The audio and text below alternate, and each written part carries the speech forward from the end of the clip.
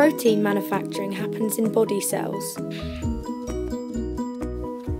Here is our nucleus, and here is the cell membrane.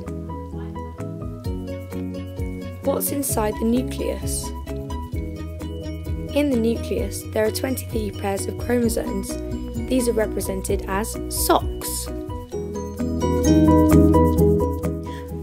First, we need our chromosome.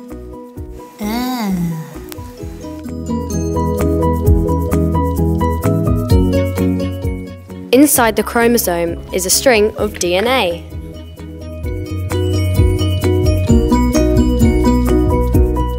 This brings us to stage 1, transcription.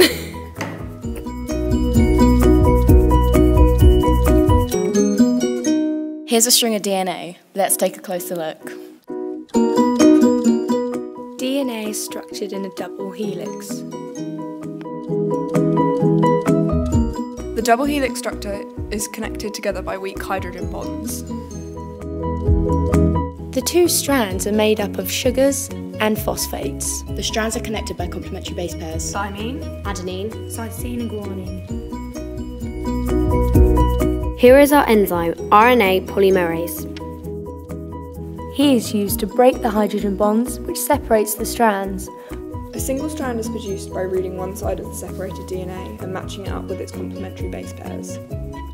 This strand is called mRNA, messenger RNA.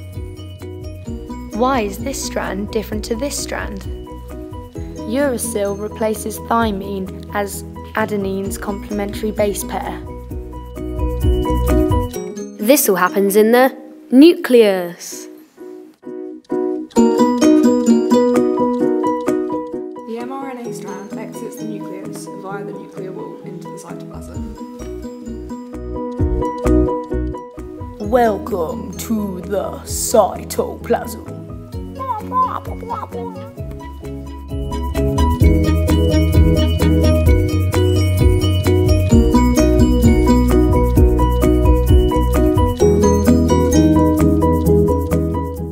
In the cytoplasm, the mRNA strand attaches to a ribosome.